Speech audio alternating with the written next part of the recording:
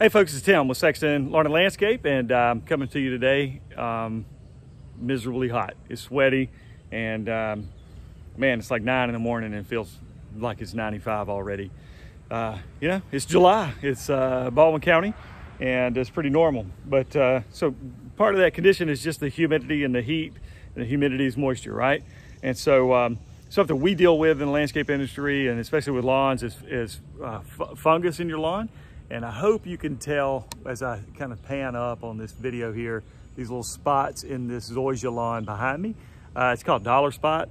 It's a fungus that just will pop up during the hot parts of summer. And typically it's just a result of an excessive amount of moisture. We've had a lot of rainfall lately. It's been really hot, high humidity, and those are the things that contribute to it. Sometimes there's a nutrient issue that goes with it too.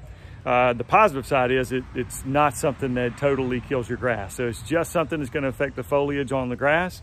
And so as we treat it, we can get the foliage to grow back out, and it only takes a couple of weeks to get it completely eliminated. It's usually, if the grass is cut real short or right after grass is cut, you can tell it's like a silver dollar size kind of spot. But and once it gets a little bit taller, it'll sort of look like there's some thatch in there. And it kind of, I don't know if it'll help if I get a little bit closer, but you can see sort of what those little spots look like. It's like a little droplets got poured on it or something, but that's what it is. It's a fungus.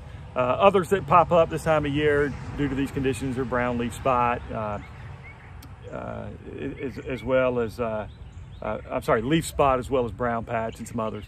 But it'll start looking like there's thatch in the lawn a lot of times. So just something to be on the lookout for. If you have any questions about it, just let us know. You can reach us at 251-626-3309 or on all forms of social media, Instagram, Twitter, all of that, and on the web at sextonlandscapes.com.